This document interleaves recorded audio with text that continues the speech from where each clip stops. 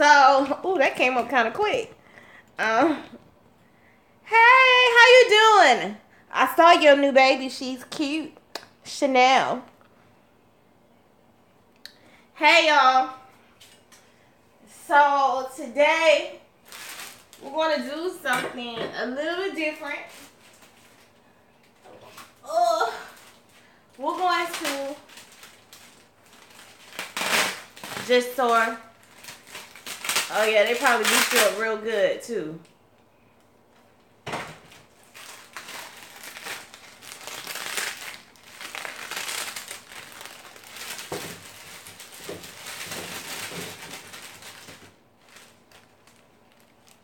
So, okay, y'all. So, today we're going to be doing our seafood boil, but it's going to be...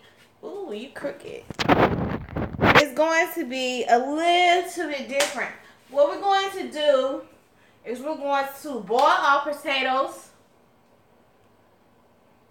Yes, it's going to be done in the oven. We're going to boil our potatoes and our corn on the stove first for about 30 minutes just to get them soft and almost done. Then we're going to put everything in this pan and we're going to season it with ranch dressing and Louisiana crawfish shrimp crab boil. Oh, thank you. Thank you, Robin. So like I said, we're going to season it with the crab boil and the ranch. And we're going to pour, to help it steam while it's in the oven, we're going to pour some chicken stock in there and some water. And then we're going to make a sauce tonight too. I'm going to go ahead and make the sauce. That's how I like to make my sauce. So we're going to make a butter sauce and I got everything. And we're going to do it the right way also. So we have some small red potatoes. We have an onion. We have a piece of ginger. We have some minced garlic. We have two cold water lobster tails. We have 6, I think, crab clusters, snow crab clusters. We have some Conecuh sausage. We got our Italian dressing. We got some Worcestershire sauce. We got our jumbo shrimp. And we have our corn. So what I'm going to do is I'm going to go ahead and give the potatoes a good rinse, you know. Bring y'all over to the sink so y'all can see that she is rinsing the potatoes, honey. And the corn. The corn has come out of the freezer. And yeah, we're pretty much going to give the potatoes a good rinse after I get my hands washed, honey. And the water on the stove is already starting to boil.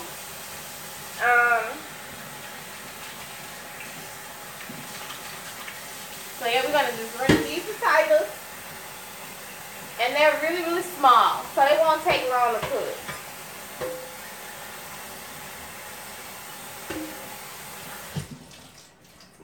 So while the potatoes and the corn are cooking, we're going to go ahead and get set up to make the butter sauce.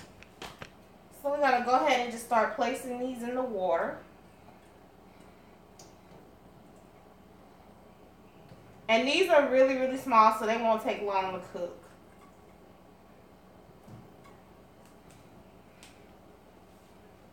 And we're going to go ahead and put our pieces of corn in. And we're not going to add any seasoning in there. So when the corn get done, we're going to slice it in half and then we're going to put it into the pan. So I'm going to grab a pot and we're going to go ahead and get set up with our butter sauce. But before we do that, let me grab out which herbs we're going to use. So we're going to need some oregano, basil. Hey, honey. Some onion powder, a little bit of garlic powder. And y'all, I probably should have picked up some more parsley from the store, but we ain't got all that, so we ain't gonna worry about it. We got the rest of our herbs, so we're gonna rock with that. So our corn and potatoes boiling on high. We're not gonna turn the oven on yet, but what I'm gonna do is grab a pot and we're gonna go ahead and get started with our butter sauce.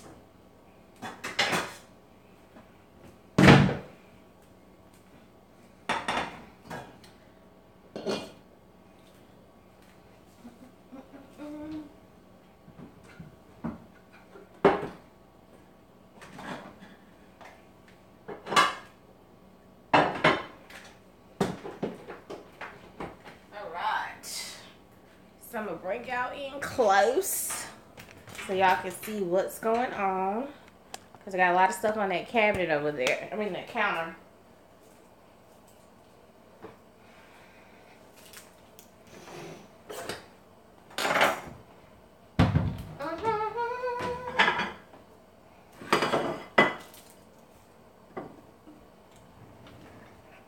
Y'all, I cannot find, for some reason, I cannot find my vegetable peeler for the garlic, but I'm just going to go ahead and peel it.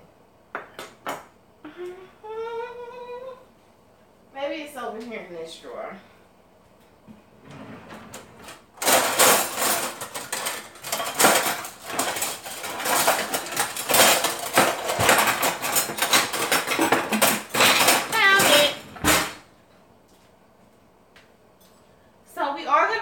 A little bit of fresh ginger to give it a little bit of kick. And this is a the recipe is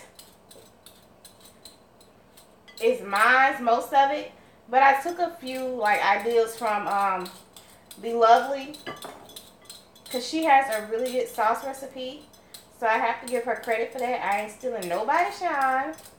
But most of the stuff is what I use in my sauce anyway, but I've just added a few things to it, like the onion.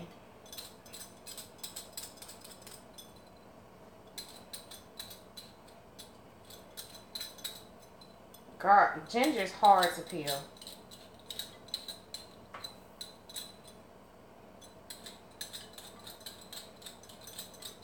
And it doesn't take a lot of ginger either, so.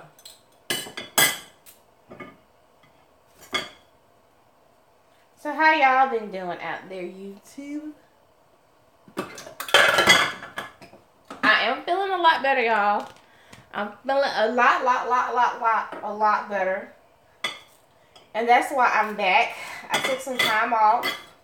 And I feel a lot better. When I tell y'all I feel so much better, I have. And I got myself some vitamins. So I started a whole vitamin regimen. Where I'm basically taking vitamin C, B12, folic acid, cinnamon and chromium, fish oil, and hair, skin, and nail vitamins. So I'm trying to build my body up because y'all, I was so tired of being sick, so I had to do something. Something had to give. So I feel a lot better. And I'm taking about 500. Ooh, what'd you say, honey? I'm sorry. I missed your comment. I'm taking a lot of vitamin C. About 1,000 milligrams or something like that. However you pronounce it. But I feel so much better since I've been getting all my vitamins. And yeah.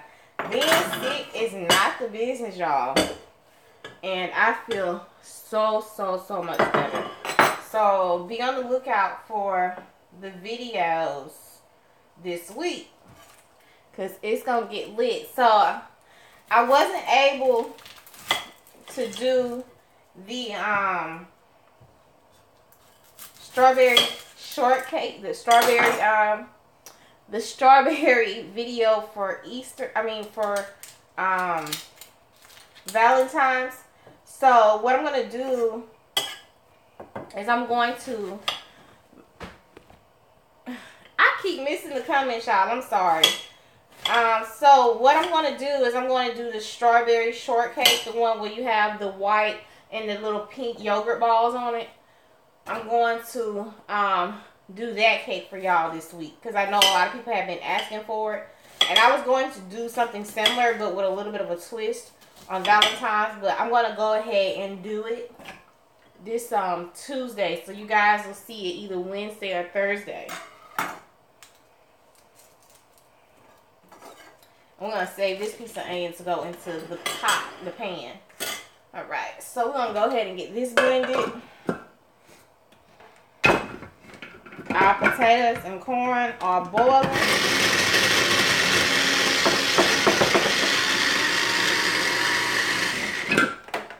Got our ginger and our onion in there. Blend it down a little bit more.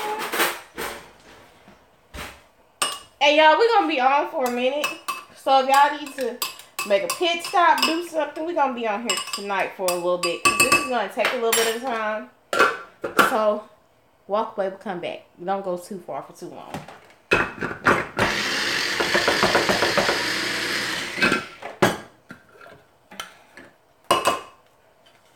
Okay. Oh, thank you, Robin. I am glad to be feeling better. Me too, I got my... Yeah.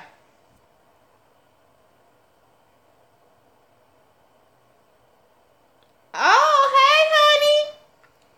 Came across your channel. You did a seafood boil, my girl.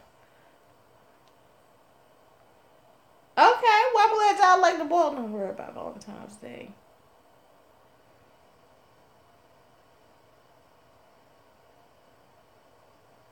Okay, I'm not going to worry about Valentine's Day. You're right. But we're going to get that video done. I'm going to go ahead and get that done since I have the strawberry cake mix. And I'm going to do some other stuff to show y'all how to take... I'm glad you like my personality. Hi! What was I about to say? So I'm still going to do the strawberry cake video, but we're going to do it with the little beads, like the strawberry ice cream, strawberry shortcake ice cream. We're going to go ahead and do that video because I know that y'all wanted to see that.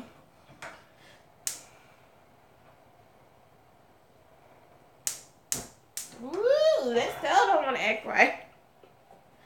So, what we're going to do is we're going to take the butter, and this butter is going to be for the sauce.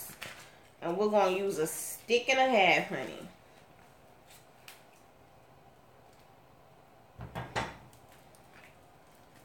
Well, no, 2 sticks, 2.5 sticks, because I'm going to use some of the butter to go on the crab and the shrimp when I toss it. So I got to grab another stick of butter. But I'm going to go ahead and melt the butter down. And to be honest with y'all, this recipe is actually really flavorful.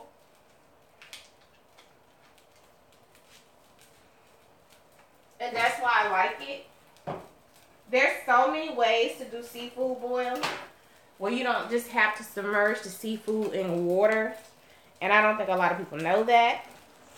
But there are plenty of ways to do seafood without having to submerge it in water. And this is one of the ways. And I'm about to show y'all.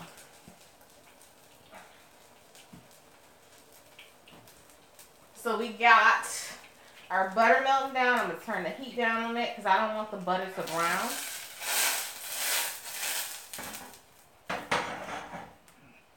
Get the lids off everything.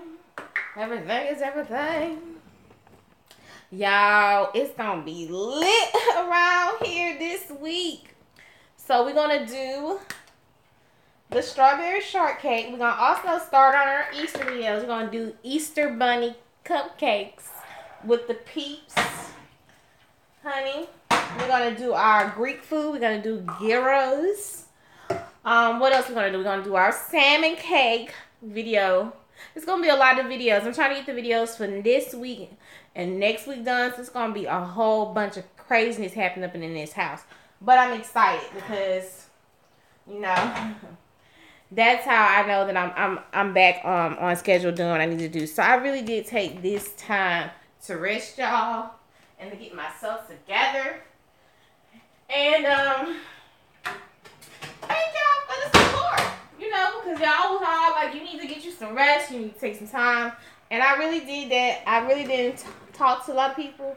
I took my hair out, y'all. So if y'all don't follow me on like YouTube or Facebook, y'all missed it. The girl put a picture up, no makeup, with my fro, honey.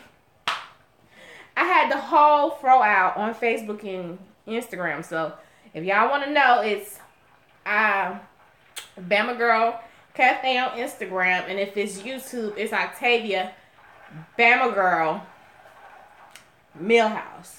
So if you want to find me on Facebook, but yeah, I had the whole afro out. I had a picture of it, everything.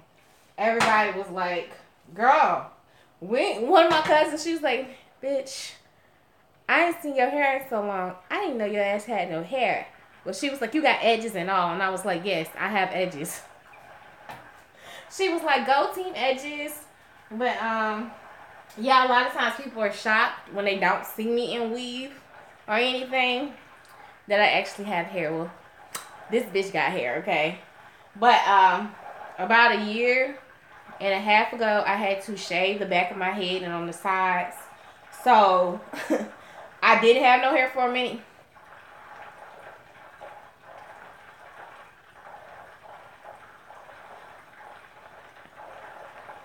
Yes, I love this channel, but I hate they do not feature any cooking channels on the BET Social.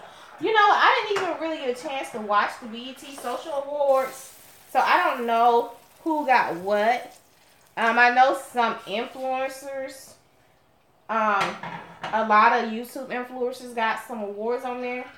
And, you know, maybe they just didn't see any channels that they wanted to put on there. But if you ask me if they want to give a YouTuber who's really been making strides, that was, you know, part of the community, Soulful Tea would have been somebody I would have been happy to see win. So we're going to put that butter and ginger in, ginger and onion into that. And we're going to save this to go into the boil. And that's going to be our dipping sauce. This is the dipping sauce right here. So we're going to need the garlic, the Italian dressing, and the Worcestershire sauce.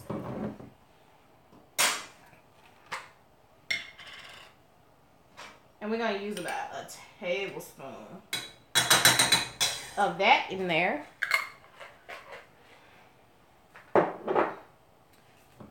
And we're going to do about 3 shakes of Worcestershire sauce.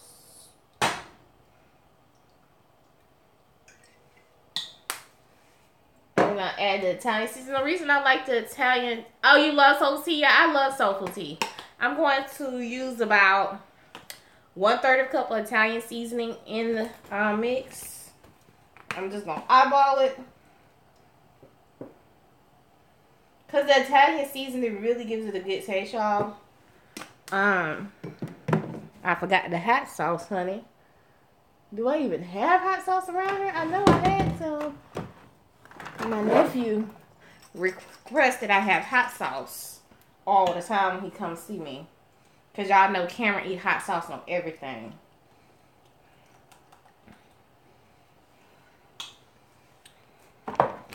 And we're going to add a little onion powder. Just a little. A little garlic powder.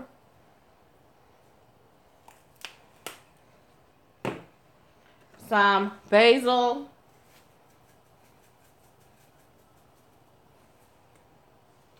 Oregano. And we're going to let this start to simmer on low so everything can come together. And, yeah, we're going to just let it chill. So, yeah, Soulful Tea would have been a good person to win that because I feel like she really puts a lot into her channel. And, she's really a sweetheart.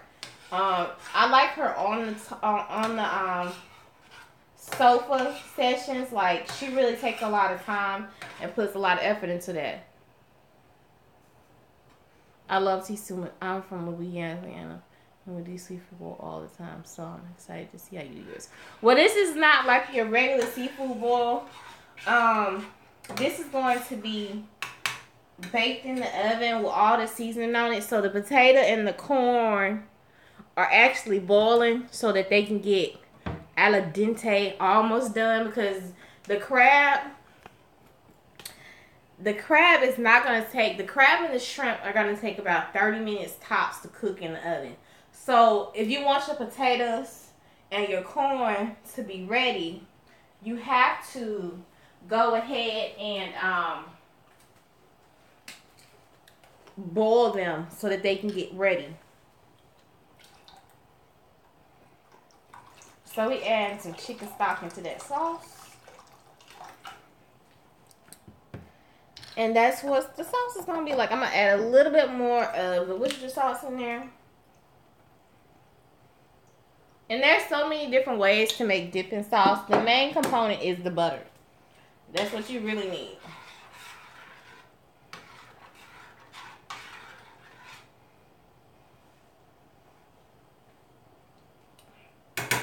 That's delicious. So we're gonna let that boil. And I'm probably gonna add a little bit more onion powder and garlic powder in there. And I'm gonna check the potatoes to see how soft they are, because they're really, really small. So the potatoes and stuff are almost done. We got our seafood. It's already been cleaned. I'm going to leave everything in the shell as far as the shrimp. So these are the shrimp. We got jumbo shrimp. And these came off the coast of Georgia. So they're going to be real, real good. So let's talk about... Please put the recipe on the channel. Okay. We're doing a seafood boil in the oven. Instead of boiling it, we're going to put it in the oven and wrap it in foil. We're going to put everything in the pan and let it go. It's going to be really, really flavorful and really, really tasty.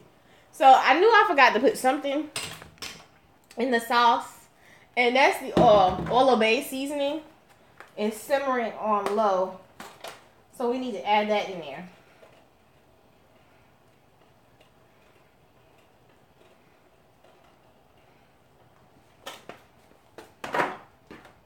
And I need that for the boil too. But yeah.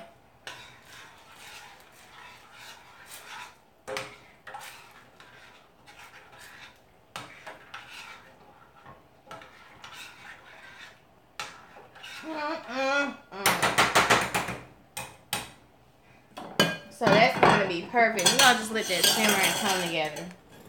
The corn and potato need about a good 5. I'm going to say about, I'm going to check it in 5 minutes, but I'm going to let it go another 10 minutes depending on how it's looking. So my oven is set. Can you use an oven bag instead of a aluminum pan? Yeah, you can use the oven bag, but I'm not using the oven bag. I'm just going to use the foil, because that's how my grandma used to do when she would do a whole bunch of shrimp and she didn't want to boil it, and she would do the crawfish like that too. But what she would do, well, crawfish are complicated, y'all, because a lot of people get crawfish and they don't clean them, and you gotta clean crawfish. But if you're doing like the shrimp and the crab claw, you can definitely put them in a oven bag, a roasting bag, and put them in a pan and put them in the oven and let them go. That's a good way to do it too, and it really tastes good. But you get more flavor when you do it in the oven, because everything kind of like sticks and it kind of like gets up under the skin and all that. So that's why it's real sexy and delicious. But yeah, I'm super, super excited to be doing this with y'all. I really missed y'all. Like, I did, but I know I needed that time off. And I was able to get a lot done. So, y'all know, I don't think I told y'all. Yeah, I really do feel funny too about it. So, let me explain it to y'all real quick. When you get crawfish, because we country, you know, you go into the bayou to get crawfish. Crawfish is a fresh water seafood, okay? And it is infamous among Cajuns and Creoles. But yeah, crawfish. When you catch crawfish, they call them mud bugs because they live in the swamps. And sometimes they bury their way up through the mud when they are on land. So, you have to clean them, and then you can't clean them when they dead. You gotta clean them when they live.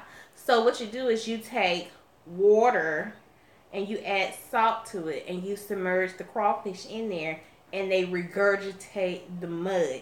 If you don't clean them, your food will taste muddy, because once the water, okay, so you know what I'm saying, okay? So once you put them in hot water and you got seasoning and spice in there, and before they die, they're gonna regurgitate, and that's disgusting because that's just mud. So usually we rinse and salt water our crawfish depending on how dirty the water is, or if you got it from a particular bayou, a couple of times.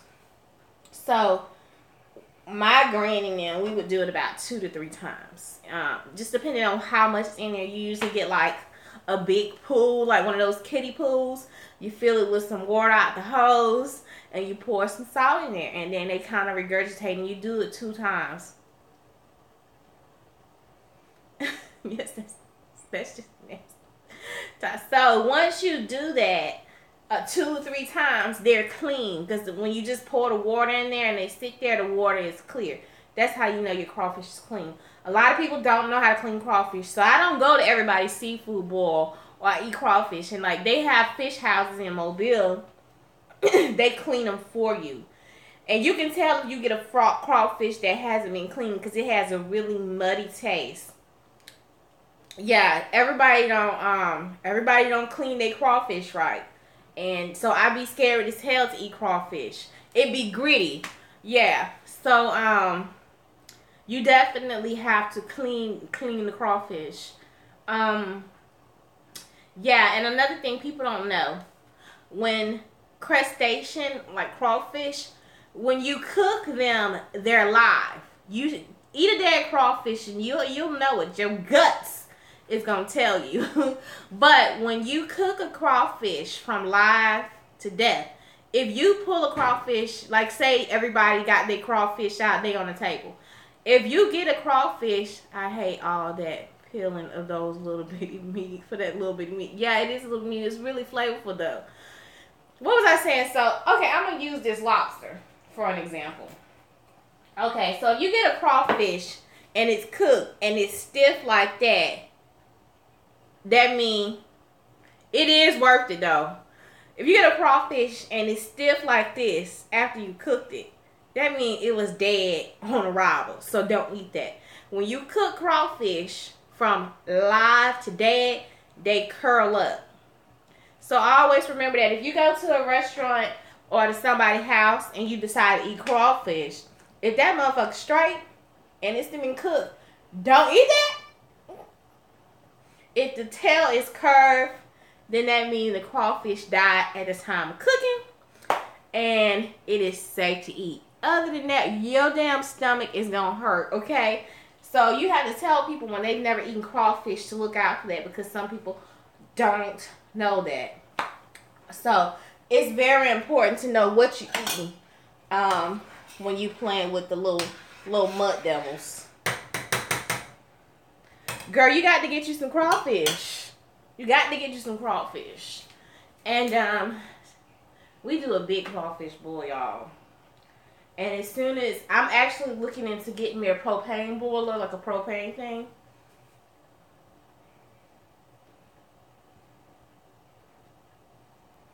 Yes, you will.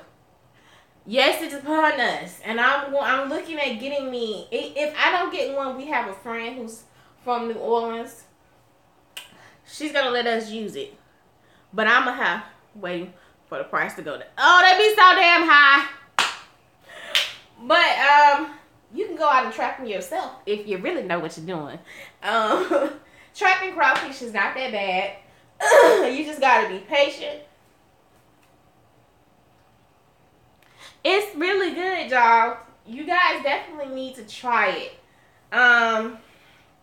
But oh my god, I love to get crawfish and then cook them, clean them and cook them and make crawfish etouffee.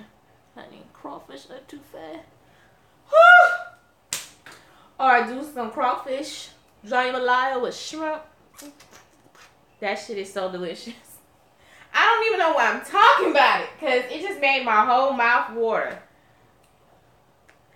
Honey, I'm from Mobile. I know people from Mobile, they don't realize, like, a lot of Mobilians have a heavy Creole influence. It's not something that people say in Mobile. Go on Amazon, because I got one of those. Okay. Yeah, okay. I'm going to have to check on Amazon. So we have a heavy Creole and Cajun influence. I am a lot better, y'all. I've been on a plethora of vitamins and water, y'all. Like, I've really been trying to take care of myself. And I feel a lot better. What was I saying? So, people don't realize Mobile and New Orleans are considered actually sister cities because they were both founded by the same people. Mobile was actually the capital of French Louisiana. And the Bienville brothers, when they settled in Mobile, they settled upriver in the bayous and the swamps, but they had a problem with yellow fever and because of the mosquitoes and everything. So they came back down and they settled in the city of Mobile, which was the capital of French Louisiana. One of them decided that they wanted to go west, and he founded New Orleans. So Mobile is actually older than New Orleans. And a lot of people get offended when they say New Orleans is the originator of Mardi Gras. Not that I'm trying to knock New Orleans. They do Mardi Gras different than us. It's Mobile Mardi Gras is more family friendly. New Orleans is like you want to have a good time. You don't take your kids certain places in New Orleans, but in Mobile it's really family oriented, and it's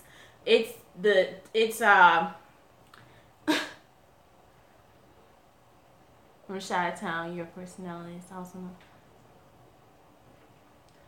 Thanks, honey. So it's a big difference. Like this year, I didn't get to go to Fat Tuesday because I was trying to recuperate. So I really missed that I didn't get to go to Fat Tuesday, y'all. Y'all don't understand the struggle that I was feeling in my spirit that I missed Fat Tuesday. But I didn't get to go to Fat Tuesday because I was trying to get better so that I could get back to work. But Fat Tuesday in New Orleans and Mobile is so different. And okay, so you have at Etouffee. Then you have Joe Cain Sunday. I don't know if they do Joe Cain Sunday, but Joe Cain is basically the person who revived Mardi Gras after the Civil War. Yes, it does. It do have fun, and it is a big deal. But each city has its way of celebrating Mardi Gras. So I don't knock each city. I enjoy it when I go either way. I feel like the culture in Mobile and New Orleans is the same. The cities are set up the same. The buildings look the same. It's all a French influence. So, you know, some people are like, oh, New Orleans is better than Mobile. Mobile is better for New Orleans. Well, New Orleans is really for the grown and sexy, honey. You want to get your grown and sexy on, but if you want to do and have a good time with you and your girlfriends, then go down to New Orleans when you turn 21. But if you want to take your family to Mardi Gras and really do the family thing and not worry about no titty popping out, then go to Mobile. But honey,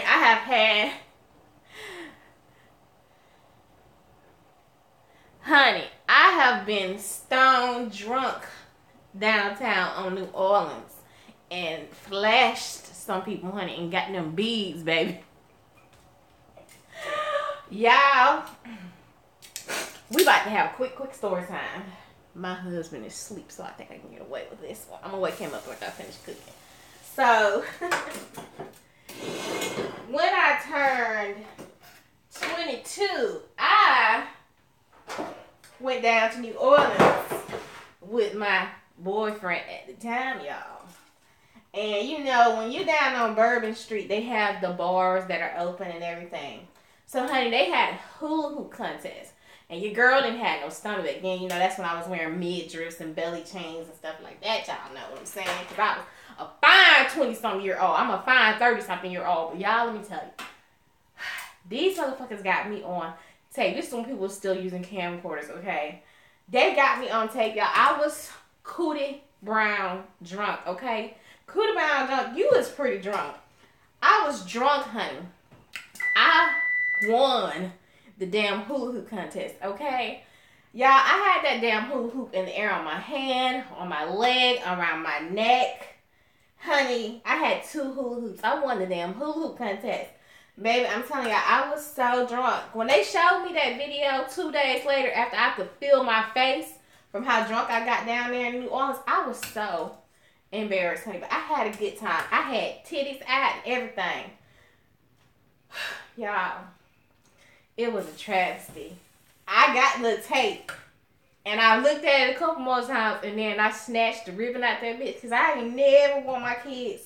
You know, when I have kids, I don't never want them. I had them hurricanes. Yes, honey.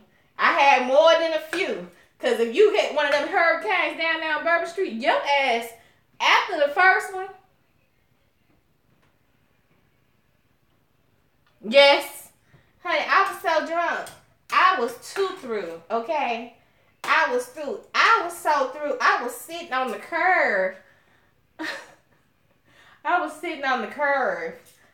Sitting up, sleep on the curb. And they got pictures of that shit, y'all. Y'all, let me tell you. And y'all know it's old because that's when they had the razor, the phone called the razor. Honey, I was gone. When I tell y'all I was so gone, I was gone, okay? There's no other way to describe what was going on. I was done. I was so drunk. My boyfriend at the time was so mad at me. Oh, okay, your puppy done woke up. Y'all, she got the cutest little puppy. So we're going to cut the corn in half. And this is really hot.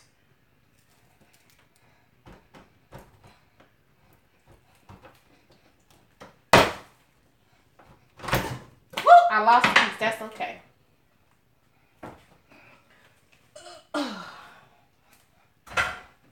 So basically, you're just cutting it in half.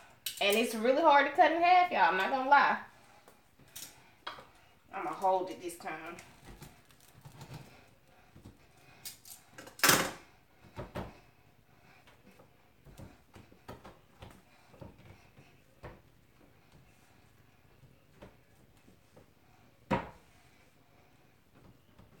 This is going to be the hard part. So if you got somebody who can do this for you, then definitely let them do it. Alright. So we're just cutting the corn in half. But yeah, y'all, I was too drunk. I was too through, y'all. Yeah, I had to get rid of that tape. Whew. Don't ever go down to New Orleans thinking that you're going to drink 2 or 3 of them hurricanes, honey. Because that hurricane going to mollywop your ass upside the head. And then, let's not talk about what I had, the prelude to all the drinking on Bourbon Street. Because I grew up with my granddaddy, y'all. And we used to have this stuff in the house called wild turkey. You know, so if you ever hung around old people, you know wild turkey is that turkey will make you cluck. You know, they have the Hennessy, the wild turkey. Now they have the honey turkey, wild turkey, and it's really good. But honey, I had wild turkey before I took my ass down to Bourbon Street. And let me tell you, girl, I was bent. I was fucked up, in other words. Y'all, and I'm going to tell y'all that at that time, before my husband, the longest relationship I ever had was with this Bosnian guy. He was Bosnian. He was so mad at me, y'all. He was so mad at my black ass.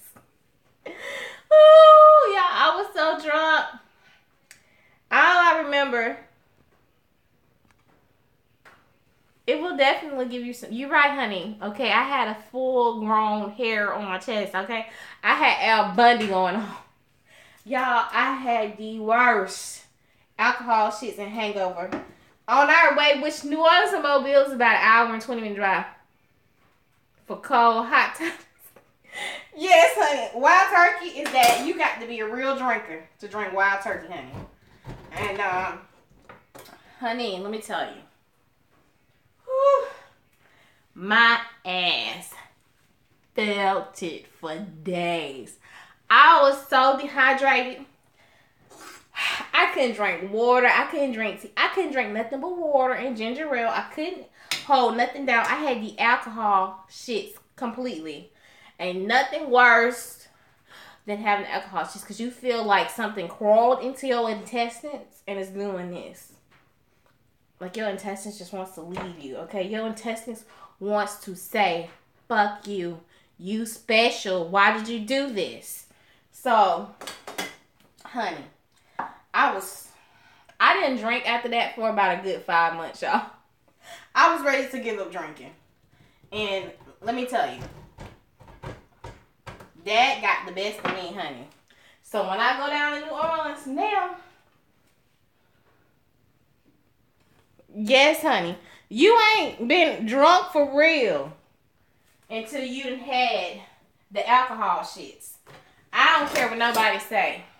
Them alcohol shits will make you contemplate your life, okay? Because you holding on to the toilet for dear life. The toilet becomes your friend. And tissue, honey, tissue is what you need, okay? You need baby wipes. Yes, LOL. You need baby wipes, okay? Because your ass is going to be messed up, okay? But yes, I took my behind down in New Orleans and got Cooter Brown drunk. And y'all, I paid for it. I paid for it, honey. Yes, I did. So we're going to put our seafood in the pan. I'm going to go ahead and move this out the way. Woo! We got our shrimp.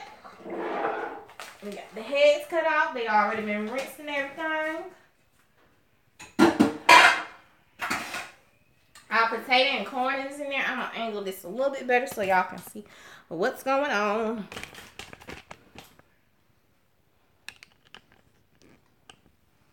Can't get enough tissue for that. Yeah, you're right, honey. Because your ass be coughing, okay? Your intestines let you know that you have royally fucked up. And you feel it in your bones. So we're going to take the rest of that onion and garlic. Not onion and garlic. The rest of the ginger and onion and put it in there.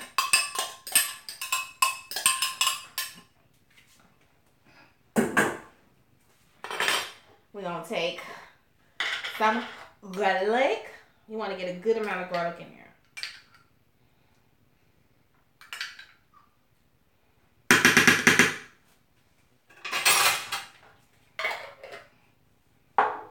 You want to go ahead and put your oil bay on there, honey.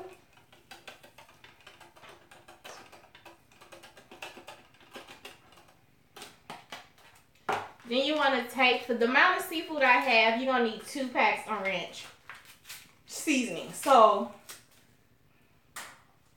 I have 2 pounds of crab clusters, 2 pounds of shrimp, 2 lobster tails.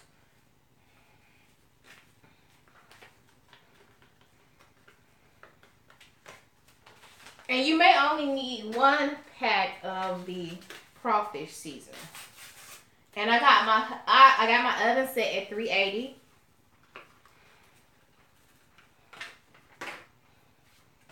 We're gonna go ahead and get this open. And then after I get this open, I'm gonna chop my sausage up in there. We're gonna need just 1 pack of this.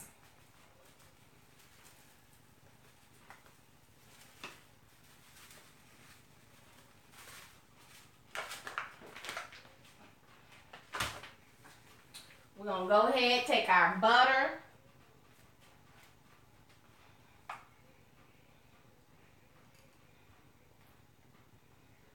What I'm going to do is I'm going to melt.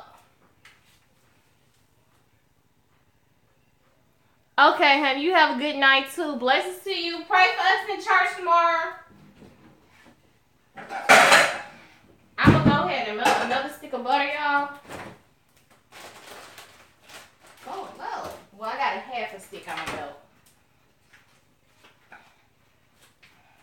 I'll put that in there.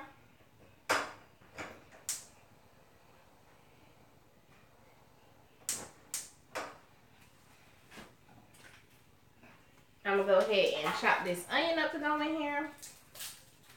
Where's my knife?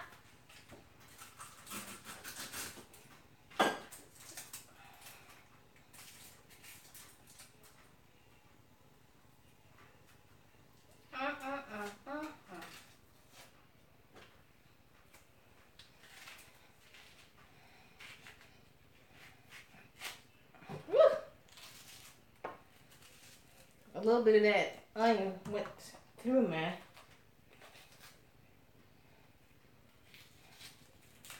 All right. So what else we gotta do? I gotta wait for this little bit of butter to melt. We got our chicken stock. Grab our herbs.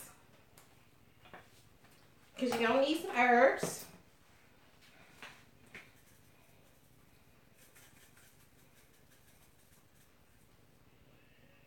My mouth is watering, yummy. Ooh.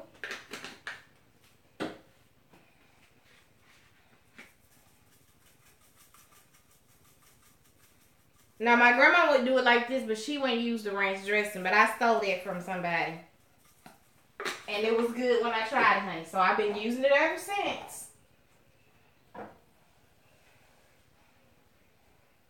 Come on, butter, melt down. So while this is going, we're going to start to toss everything. Make sure you get all the pieces coated. Go to the bottom and just turn it. It's going to be delicious, y'all. Make sure you get every piece rubbed down.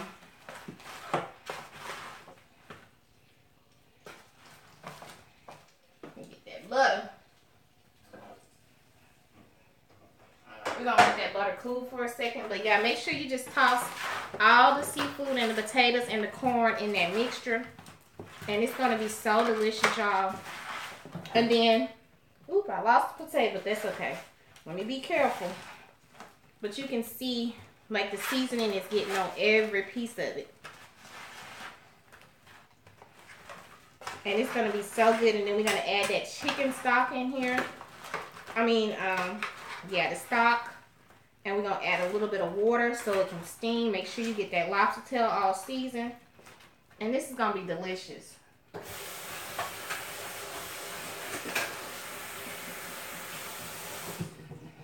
Alright. So that little bit of butter is melted.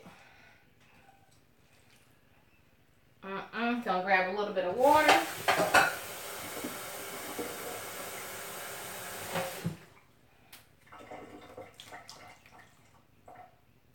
You don't want to pour the water directly on the seafood. Not much, because it doesn't take much to steam it. I'm going to add, where's our chicken stock? Ooh.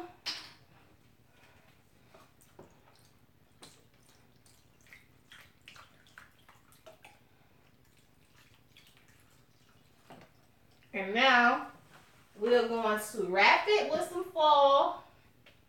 Where's my foil?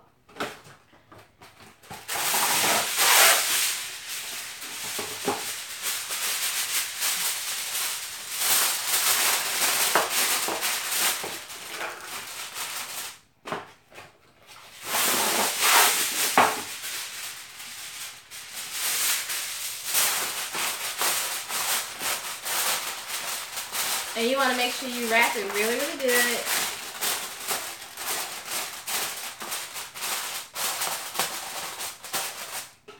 And I'm going to take a piece and run it across that part so that none of this steam gets out. My oven is set at 380.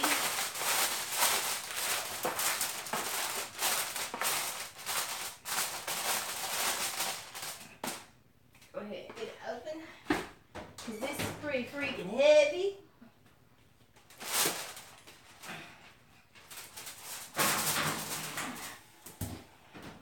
I'm going to set the timer for 30 minutes.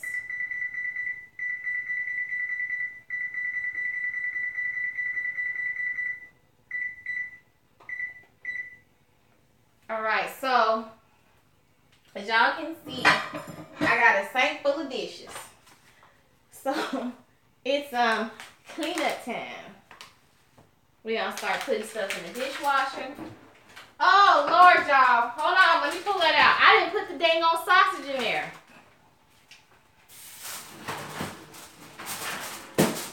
Y'all, I'm about to mess something up. Alright. Let me wash my hands real quick. Oh, Lord.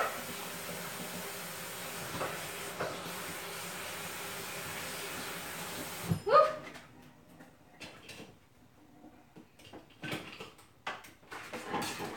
Yeah, I almost forgot to put the sausage in there. That's how you know you need to double check. See, I'm human just like everybody else. I would have been so mad if the sausage wouldn't have been in there.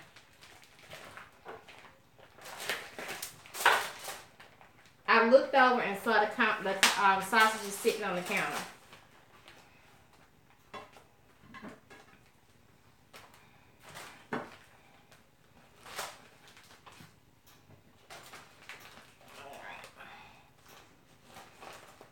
So I'm gonna wrap these back up in a bag, and these are gonna go in the freezer. All right. So let me chop these sausages up real quick.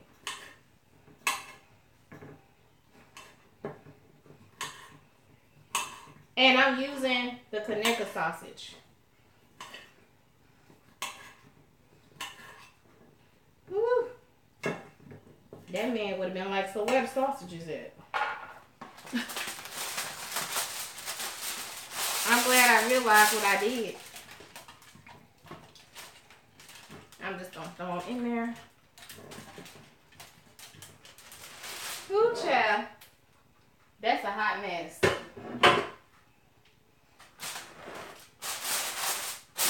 Alright, they in there now, y'all. Wasn't nobody gonna tell me, girl, you ain't put the sausage in there. I be smelling that onion, that garlic, and that ranch. So that's probably why, because my nose was talking to me. So I'm gonna have to leave it in for a few more minutes. But there it is, it's in the oven now. So we can start the cleaning up process. Whew. Let me grab a Ziploc bag, freezer bag. Y'all, I ain't washing no dishes by hand. They going into the dishwasher. You know what I'm saying?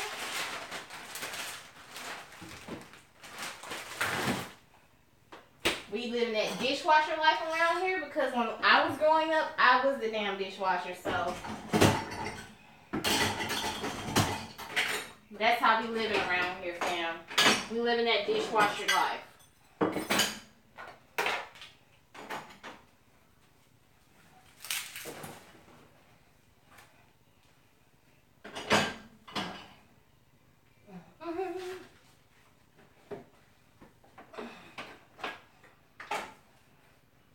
So how y'all liking the live shows? Because I'm going to be coming weekly to do live shows now. Because that's something I really wanted to incorporate into the channel.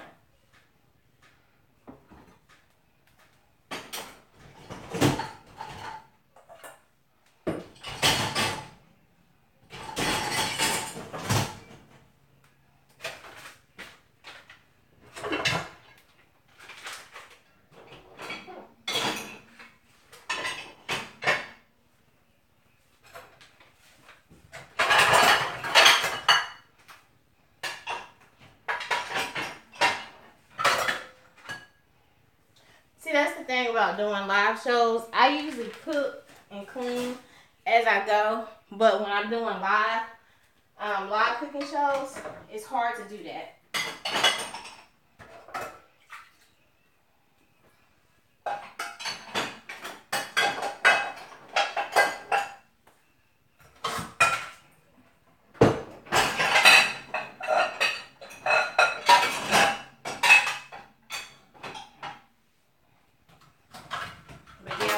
Dishwasher tonight, honey.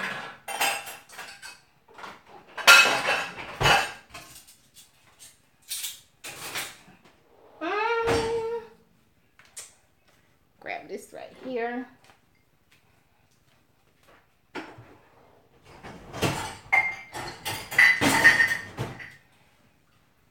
this stuff out the sink. Clean the sink out. Get this corn out the sink.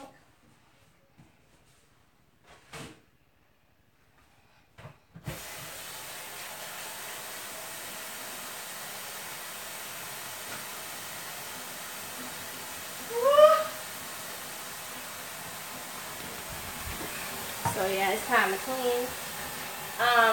On days I do seafood, because I do a lot of seafood in my house, I usually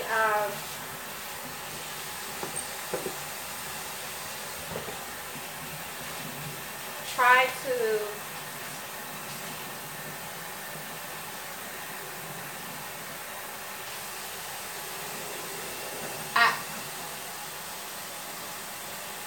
I always try to keep everything wiped down because I don't like that seafood taste in the house. I mean, smell in the house. So that's always a big factor for me.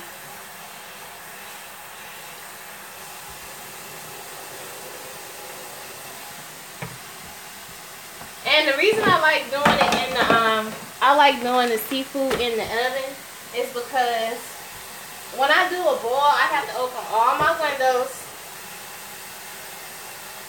and my house smells like seafood for 2 days, y'all. And I love seafood, but I don't like that smell in the house, and I have to put lemon out and just trying to get everything wiped down. It's a hassle. So that's why sometimes I do it in the oven, because it doesn't have that smell of the boil all throughout the house. Because that smell can, sorry y'all. That smell is intrusive, honey. It's not your friend. It don't love you. It live here. It's a part of, hey honey, it's a part of your life situation. And she just ain't got time for that. So I usually do it this way.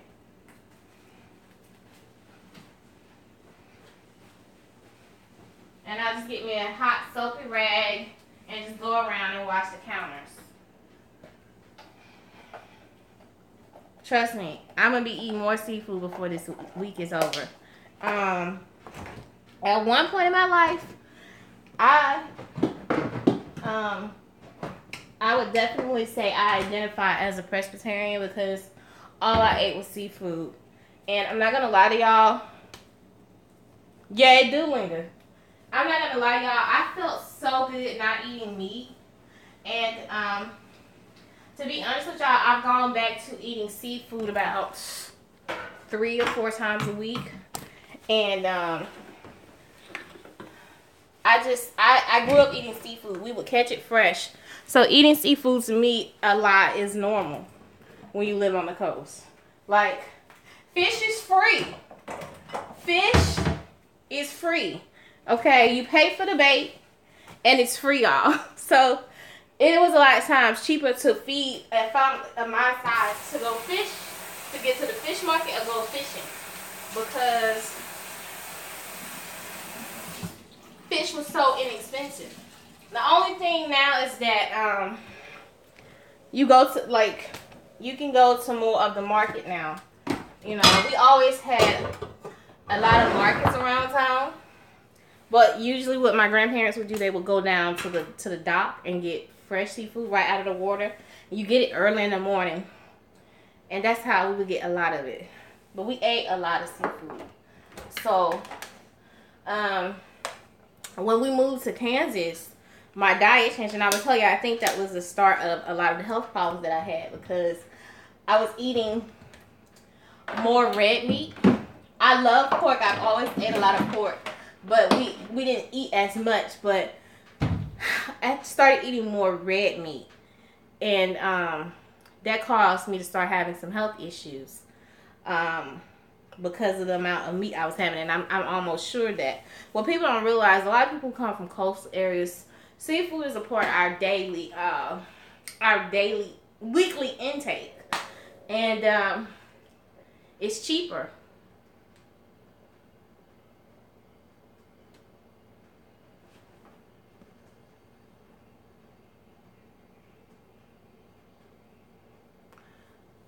Well, I'm from Mobile, Alabama. So the part of town we grew up in is called Down the Bay, and it's literally, you can walk from my granny's and my grandparents' house. You could walk a mile and be at the bay, or be at Mobile at the river, downtown Mobile. So I grew up coastal. I suffered from like a lot of mineral deficiencies like iron. My hair broke off. That's why I had to shave my hair. My hair broke off because they don't get a lot of iron down in the air, because we get a lot of fresh coastal air is really healthy. It's got the iodine in it, the salt, so it's a big difference when you lived on the coast or close to the coast all your life. When you move too far inland, you can start to have health issues. And moving to Kansas, I had a lot of health issues. I never had any vitamin deficiencies or anything. Like I tell people, like when I moved to Kansas, it had pretty much a big hold on me. My skin changed. Y'all, I had flawless skin before I left South Carolina, because we weren't too close from the coast in Columbia. And then I lived in Fayetteville, so it's not so far inland. But y'all, when I moved to Kansas, my face broke out. My hair got really thin. It broke off. I just had a lot of problems. And my diet changed dramatically. Because even in Columbia, we ate seafood three, maybe 4 times a week. So, yeah. I'm really considering, if not being a full Presbyterian again. I'm pronouncing it wrong. I'm really thinking about transitioning my diet to where I eat more seafood than like meat and stuff. Because I think it will be... long term, it will be a lot healthy for me. And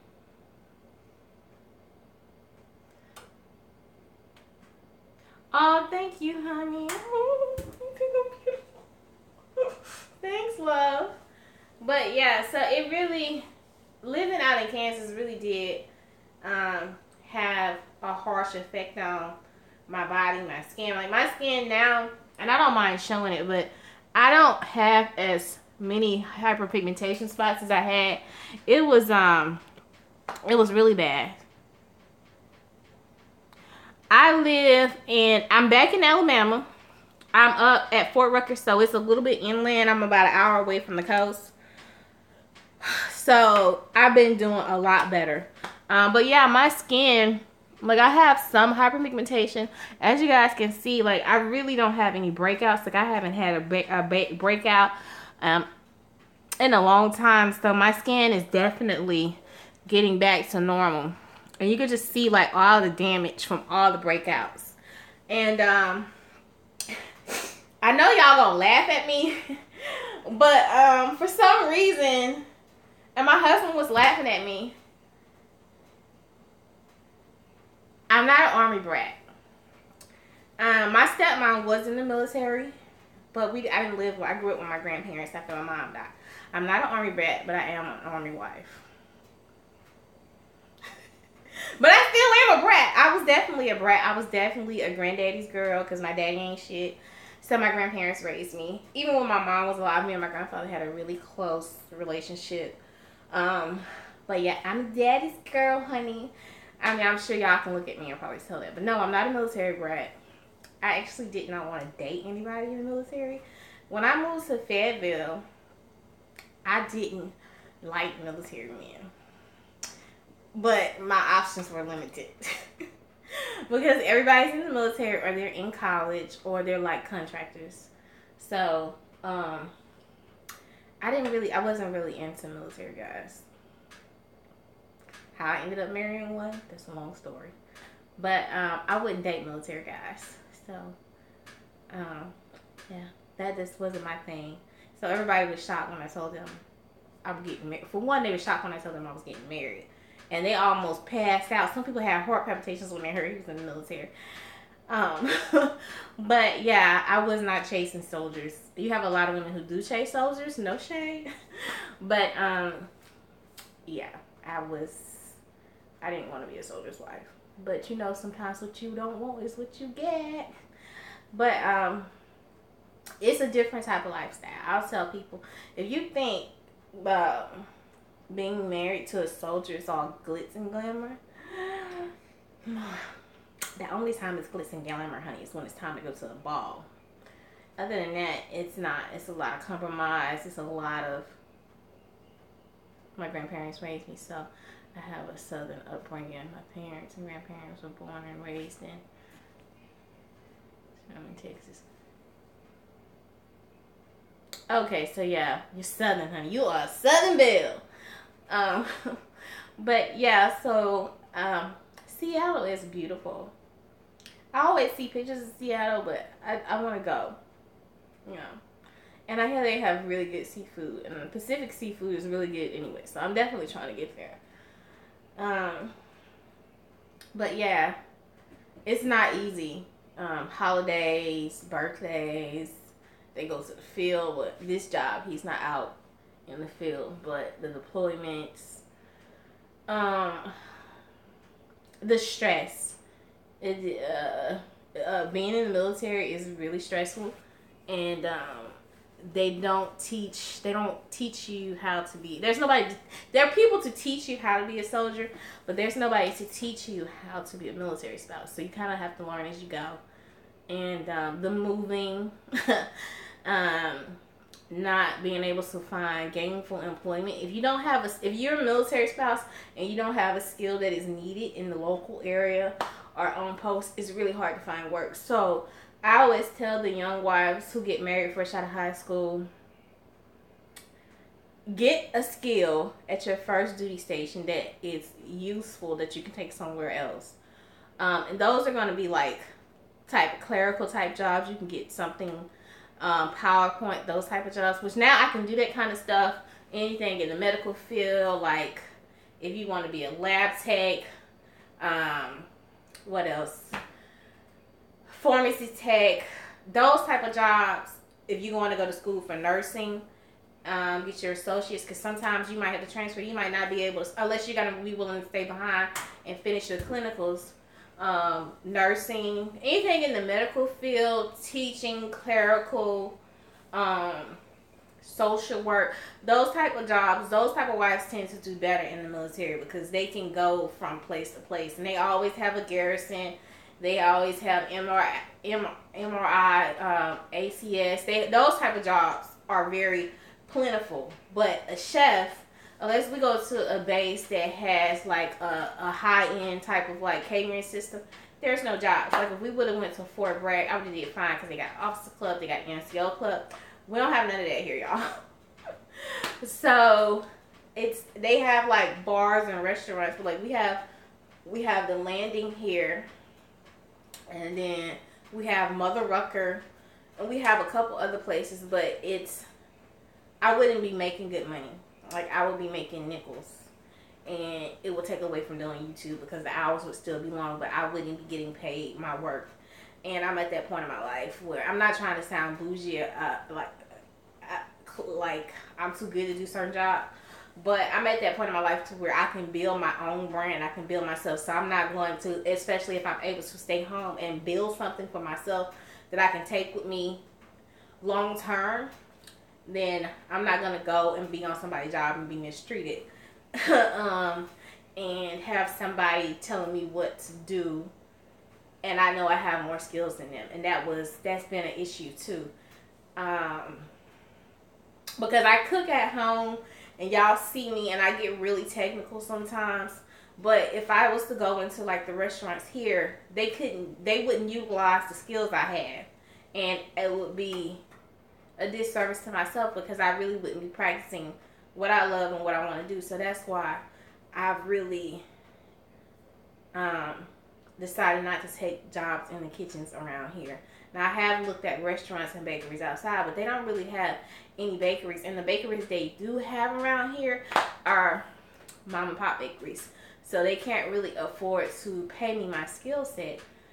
And I'm not going to go and slave in a kitchen in a bakery at 2 o'clock, 3 o'clock in the morning for $7.80 or $9 an hour. They can't afford to pay me $12 or $13, which even then that's still on the low end for the skill set that I have. So, and the amount that I can produce mass baker. I'm like a mass baker. So,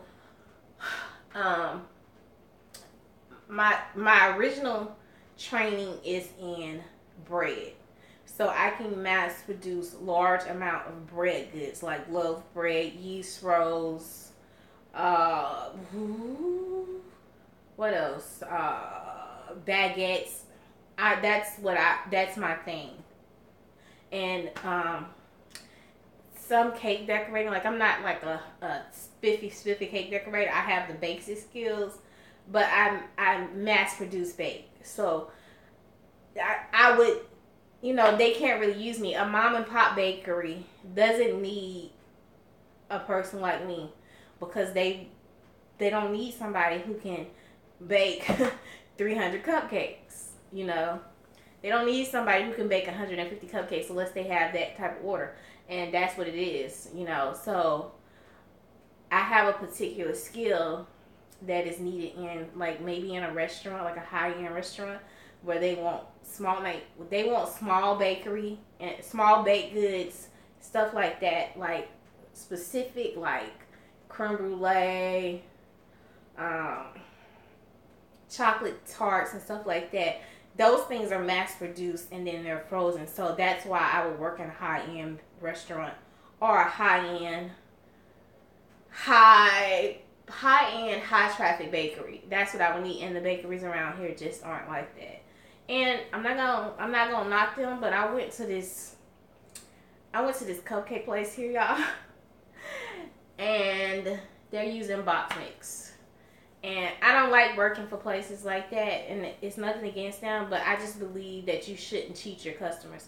If your customers are coming in there and you're telling them that this stuff is made from scratch and that nothing's coming out of a box, and you're selling them a cupcake for $3.50, you lying to your customer. You cheating your customer, you lying to them, and that's bad business. So I knew I couldn't take a job there because that goes against everything that I've learned and everything that the cooking industry is about. For me, I have a food ethic problem, and people don't realize when you go to culinary school, you do take an oath to never do harm to anybody and to always be fair with your clientele.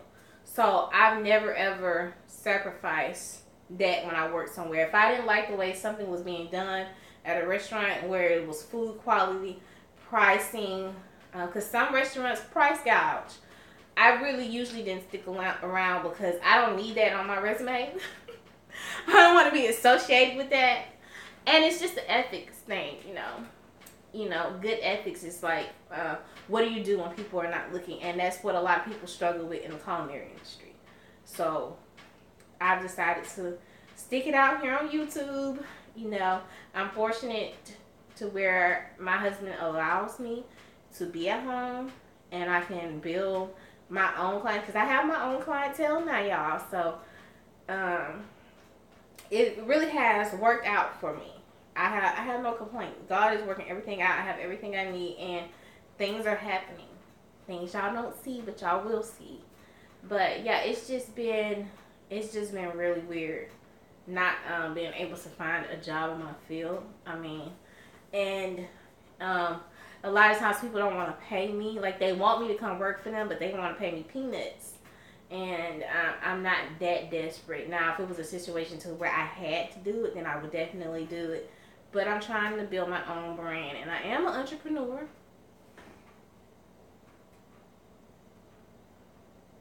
Can I ship you a German chocolate cake?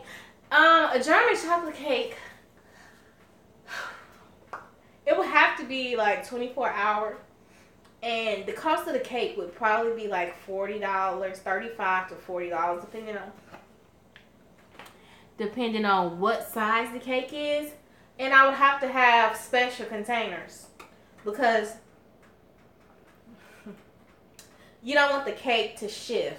So I'd have to put dowels in it, and it would have to be packed into, I would have to order plastic containers. See, this is what I want to be able to ship in, you know, in the 50 states. But I have to work on packaging, and that is something. Let's do it, girl. That is, a pound cake is easy to ship. Like, I've shipped pound cakes all over this country. I've shipped, you order any of my cakes. I have shipped mini pound cakes, mini pound cakes to Kuwait, honey, Afghanistan. So I have shipped pound cakes, mini pound cakes, and really easy cakes that are not really elaborate, that don't have a whole lot of decoration. I have shipped them before, and they do ship with layer cakes. You just have to put a dowel in them. You have to put them in a container and put like those little ice packs around them so that the icing don't melt. And you got to just really put them together real good. But it is possible. Rum cake can probably be shipped. But I'm not at. First of all, I have to order the containers, and then I have to make sure. Ooh, y'all, I gotta put she on the charger. You have to make sure that you have the right shipping. And hey, Eric. Thanks, honey. You have to make sure that you have the right amount of shipping, because the thing with cakes is that they're not light. Homemade tea cakes are easy to ship. You know, that kind of stuff is easy to ship. Cookies, now I have done cookies, brownies, praline, fudge, that kind of stuff I can ship. It's really easy. It's cookies and brownies, praline, fudge. I can ship that in like a $5 box, you know, those flat rate boxes. But a cake, I wouldn't be able to. So I have to figure out how I can ship it. What about the homemade pecan cake? That can be shipped because it's not a lot of icing on it. But as far as like putting all the decoration on it, I don't know how that would ship. I've been thinking about, I need a 7-up pound cake and a rum cake. Okay. You're gonna have to find me on my email and email me. But the shipping is so expensive. To ship 20, like a pound cake, a rum, and the pound cakes and the rum cake, just putting them on the cake sheet, on a one of those round cake things, and wrapping them really good in saran wrap and putting it in a tight box and putting some like paper around it will ship fine. It's the icing cakes that I'm not sure of how to ship, but I have been playing around with it, and I'm actually in a couple of months supposed to do a test run, with my friend in Jersey, or one of my family members in New York, to see how I can ship. What's the best way to ship the icing cakes? But people do it, but y'all have to think, like, if I start this, I have to make sure that it's controlled and it's quality, because I'm one person and I'm a brand. So if I do something like this, I have to do it the right way, because I don't want people coming for my life, honey, talking about my cake was broke, da da da da. And then y'all gotta understand, trying to ship a cake 24 hours from the time you make it, getting it shipped is expensive. Most cakes you can get away with 3-day travel. So the price go down if you can do the 3-day, it's fine. It's fine. But like if you want a pound cake, the best way, if you want a bundt cake like the brown cake, it's gonna be a little hard to ship that. I could just get a slice. Yes, baby, you can get a slice. But if you want pound cakes, I can do them in the pound cake loaves and saran wrap them real good and ship those. It won't be all pretty like the bundt cake, you know, like in the bundt pan, but you can do them like that. But it's just it's a lot of work that go into it, and I don't want to damage my brand, cause y'all know the trolls. The trolls is real, honey. They are real. They are real, honey. You know, I was talking to my husband about that. Like, oh my God. Let me check this, y'all. They are real. They will come for your life. I think it might actually be done. Let me open it up and see. Ooh, that steam, honey. Okay.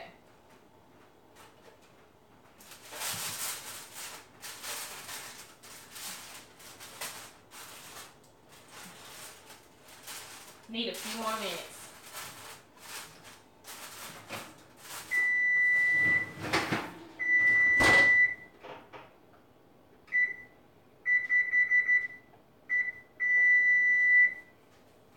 So I'm gonna give it about a good 10 more minutes.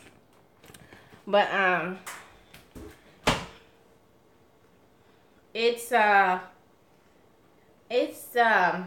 really crazy. But I have been thinking about it.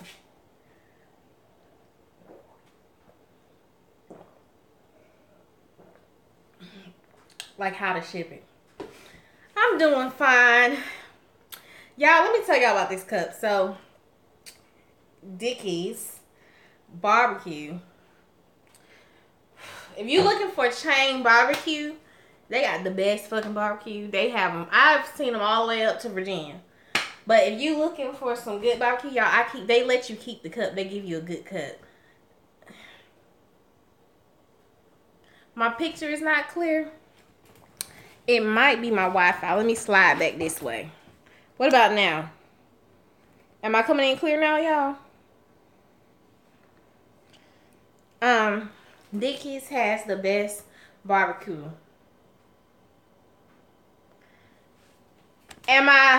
What about, okay, so I see what y'all saying. It's the light over the sink. It's giving off a glare. Is that better? Yeah, okay. Is that a lot better?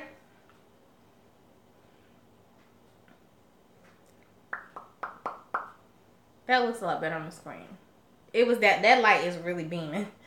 I have to have these light bulbs in this part replaced. Okay. But yeah. Okay. Thank you. I'm like, okay. Because I can't see. I didn't see the reflection of it.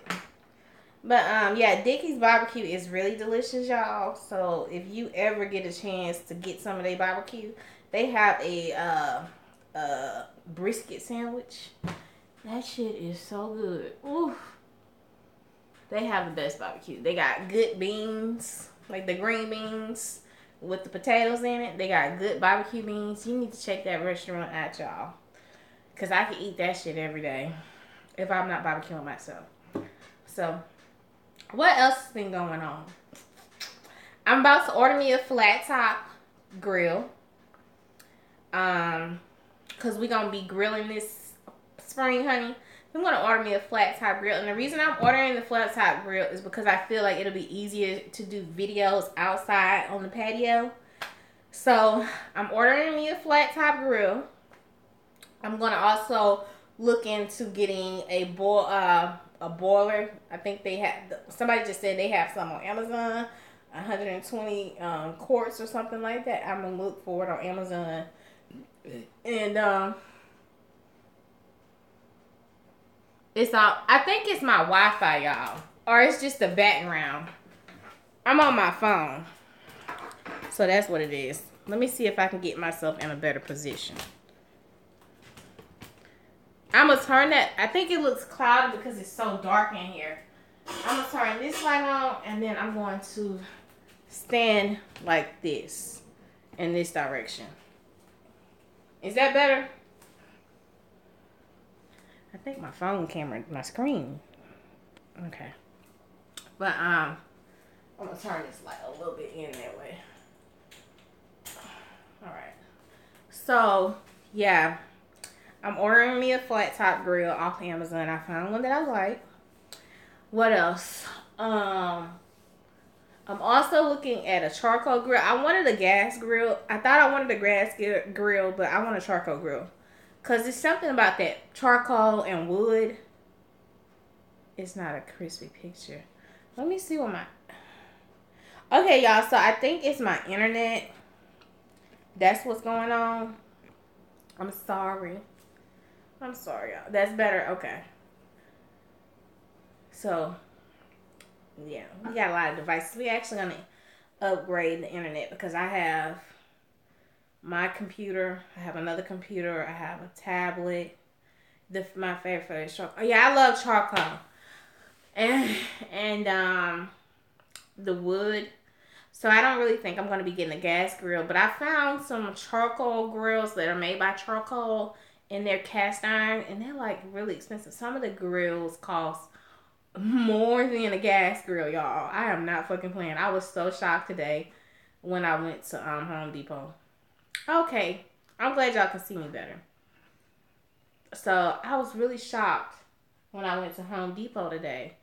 And I saw how much the grills are. So, y'all, I went to Home Depot because y'all know I'm trying to get my beauty room together because I am going to start doing some beauty videos and some of those type of reviews because that's something I love to do too. And I just want a nice area in the house, like my office to be nice. So, y'all, I showed y'all a couple weeks ago, like the furniture that I found and the pieces, talked about some of the pieces of mine. So, I went to look for some sandpaper so that I can sand everything.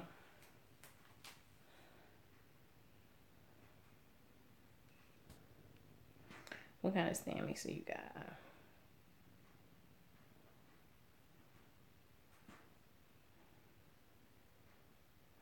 Okay, so I'm about to break your heart, honey. Why? The type of stand mixer I have is a Better Home and Garden. For some reason, they stopped selling the mixer at Walmart. And they was selling like hotcakes. The motor in that damn Better Home and Garden mixer is stronger than the KitchenAid. I know people say KitchenAid is the top, and it is the top tier for stand mixers. Some being used to have really good mixers, but I think the quality of their mixers are not as good as they used to be. They just a little bit weak as far as the engine. So I don't know about some being all hell sus. But they stopped selling that mixer over 5 years ago, and I've had it for 7 years. Yeah, I've had it for 7 years, almost 8 years, and they stopped selling like 5 years ago, 5 or 6 years ago. So they didn't sell them very long, but you can't find replacement parts, and they just don't make them no more. But they have a. No, I only paid $80 for the damn thing, y'all. I paid $80 for that mixer, and I've used KitchenAid mixers before. Like, my friend had a KitchenAid mixer, and I was like, girl, your mixer is trash, honey. And then she used my mixer. She was like, bitch, I'll trade you. I was like, no. That mixer, y'all, that mixer, yes. It was that cheap. It was that cheap. I am not lying. That Better Home and Garden mixer was 80 bongs when I bought it. I'm not lying. I ain't never gonna forget that. Because I was looking at that and I was in Walmart. I was like, do I want to get this one or do I want the KitchenAid? That KitchenAid was $200 and some, honey. And I didn't have any kind of coins. So I went with that one because it looked sturdy. It was pretty. It was aesthetically pleasing. And when I tried to lift it out of the shelf, it was a lot heavier. So that's how I ended up with that. No. It's never went out. It's never went out. It's been dropped. It's been moved from Alabama, North Carolina, South Carolina, Kansas, back to Alabama, Georgia. It's been everywhere, but yeah, I definitely understand. But now they have a Walmart has a new brand stand mixer that's in there, but I don't need it. And I've been thinking about trying it out. How many watts? I don't even know how many watts it is, but honey, I pay an arm and a leg for my KitchenAid. Yeah, you do. They do cost an arm and a leg, even the small ones. And don't get into the big ones, honey. I don't know what it is about the ones that you buy in the store. I tell people, like, sometimes in the store, I don't know what KitchenAid mixes, why they don't hold up good. But I have had friends to order theirs directly from KitchenAid, and they order the big one, and they do just fine. But sometimes I don't know if it's like because they do something to them doing shipping.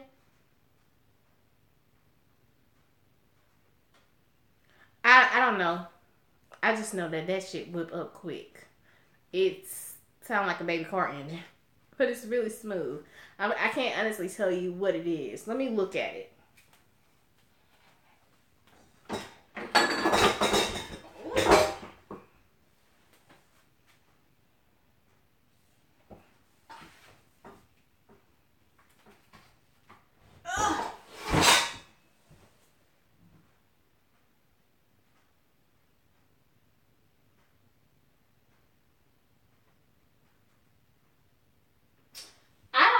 Watts on it. I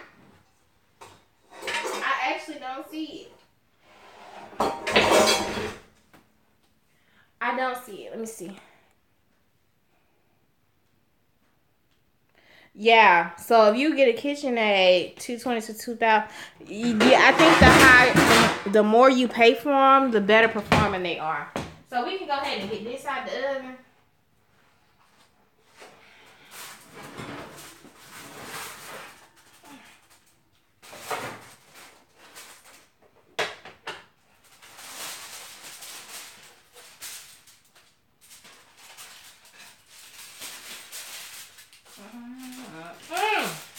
Let me wash my hands. KitchenAids can be really expensive, but if you buy a higher end one, you definitely will not be disappointed.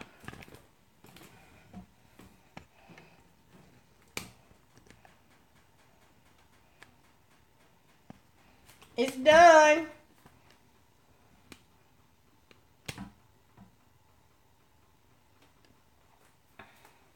Let me wash my hands real quick. So the seafood boil, what's all in there? It is a combination of Louisiana crawfish and shrimp boil, crab boil. It's ranch dressing seasoning, butter, basil, parsley, cilantro. That's my sister calling.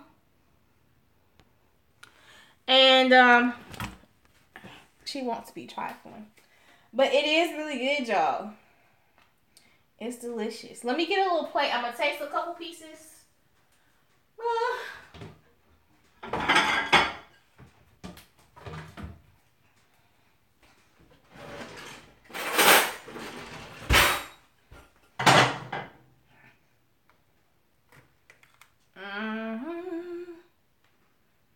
Ooh, that's hot.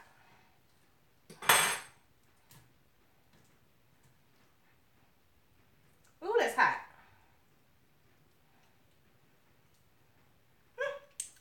Oh, that is so delicious. With that ranch seasoning. And, oh my God, y'all, that's really delicious. It just tastes really good. And, you don't lose the flavor of the boil, of the seasoning. That's why I like baking it too. That is really good. That's ready to go. So what I'm gonna do, y'all?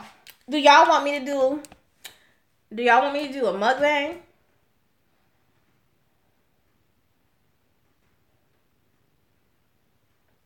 I hear the Hamilton Beach is a good mixer.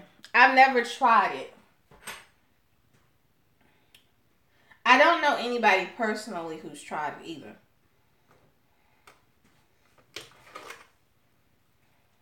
I'm gonna just dip that in that butter sauce. Ooh, ooh. I'm just trying it out, y'all, to see what's going on.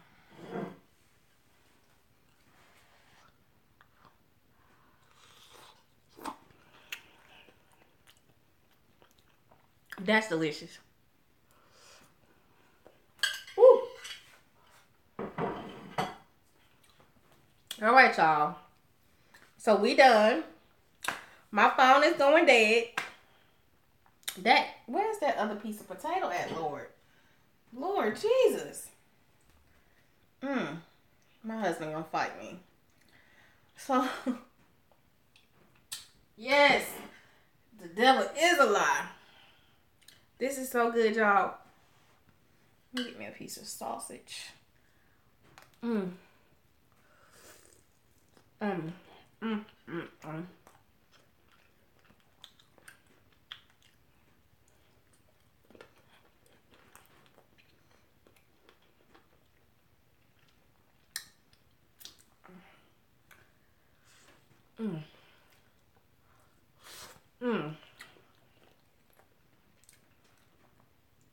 That is so damn good, y'all.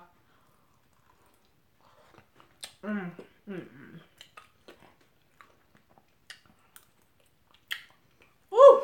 Jesus.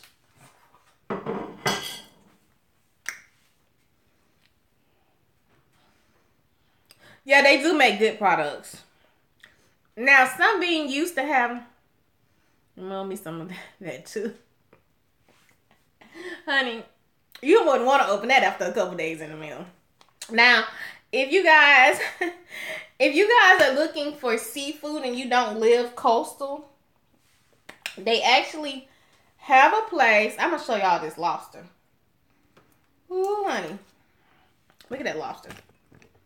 Look at the crab clusters. Oh my goodness, that is so delicious. Let me not go back in that pot because I just stuck my finger in my mouth. Shit. Woo, that is delicious. I lost my train of thought. If you guys are looking for fresh seafood and you want to order coastal seafood, I can't remember the name of the place, but I actually used them when I was living out in Kansas.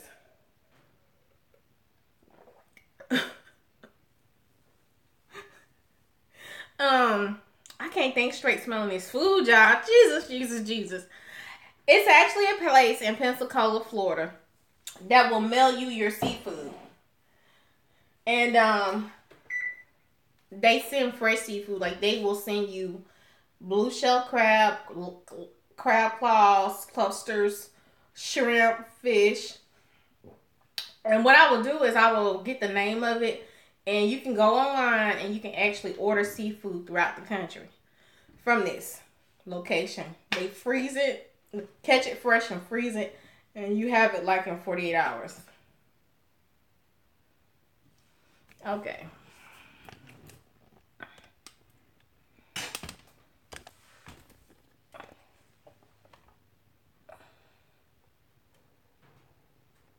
Y'all see that chicken stock and that butter in there? That's what's giving it that good flavor. Close up. Okay. Y'all see it?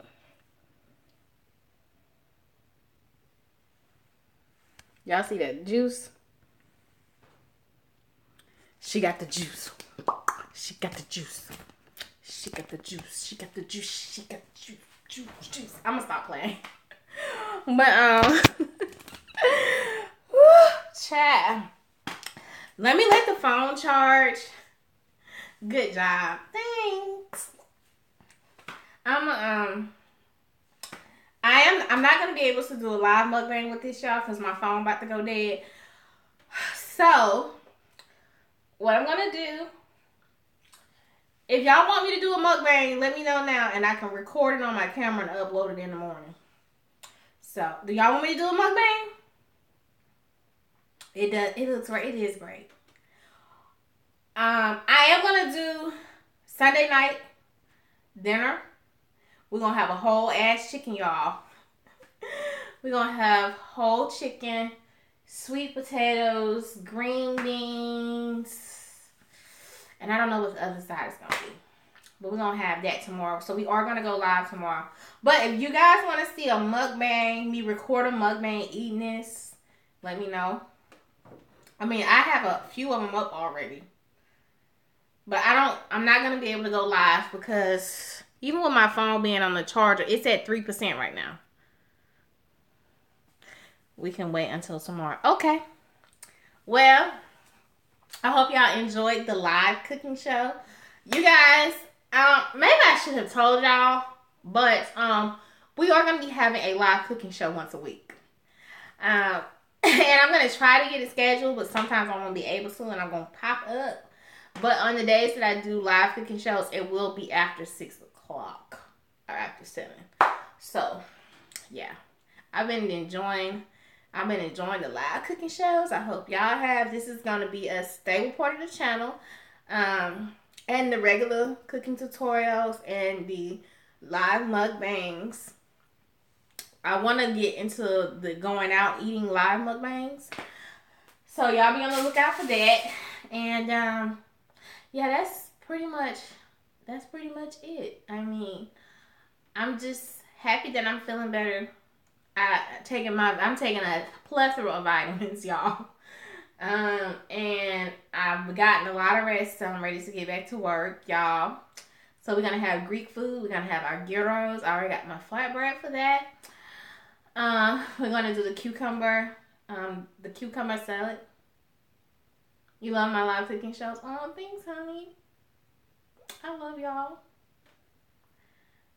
We love the live. Okay. See, I don't mind going live. I ain't gonna be looking like I look on the regular show though, unless I've had somewhere to go. Cause I actually don't wear makeup every day, y'all. And I don't think it's healthy to wear makeup every day. And I'm really big on skincare. Cause y'all know I'll be 34 in October. And I don't want to age my skin. So I've really been trying to take care of my skin. Y'all, I've been using sunscreen left and right. And I'm going to tell y'all, for some reason, I thought that my skin was a lot darker. I didn't realize I was a light-skinned black woman. And I know that's crazy. I really have to be careful with sun because I don't want to get sun damaged. And I don't know, I think what it is that I'm obsessed with dark skin. And I think that dark skin is very beautiful. And the only reason I think I'm that way is because I miss my mom, y'all. My mom was very dark. She was very dark-skinned. No one uses makeup every day. You have some people out there who use makeup every day, but I'm just not that girl. What was I saying? I love dark skin. My mom was very dark skinned, and I miss my mom a lot, y'all. And for some reason, you know, it never dawned on me that I'm a lot lighter. And I really have to take care of my skin. And if and when y'all see my aunts, them half us in their 50s and their 60s and their 70s, and they look every bit of their late or mid 30s. So I don't want to age. And a lot of people tell me I don't look 33. I don't want to look 33 or 34. I'm happy to get to that great age.